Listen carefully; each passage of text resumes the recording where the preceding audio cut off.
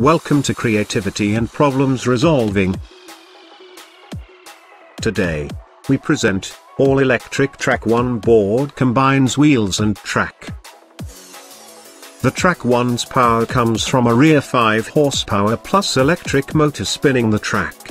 That track increases the size of the contact patch, which allows the board to float over soft terrain types that would sink regular wheels. In fact, Flux says the track creates a contact patch equivalent to that of a 30 inches 76 centimeters wheel, a size that would obviously be quite impractical for an electric board. Track 1 riders use a remote control to reach speeds over 20 miles per hour 32 kilometers per hour, and lean into turns to steer.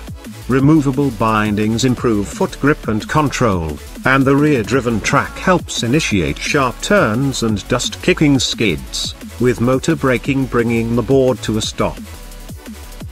In terms of range, it estimates between 8 and 15 miles 13 and 24 kilometers, a widespread that reflects the versatile nature of an all-terrain board meant to transition between bumpy hill climbs, floaty sand runs, fast, smooth straight lines and more.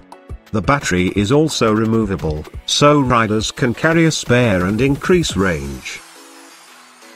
The electric track drive isn't the only impressive bit of tech on the Track 1, which also uses a variety of advanced, lightweight materials to keep weight down, ensure durability and deliver a responsive ride.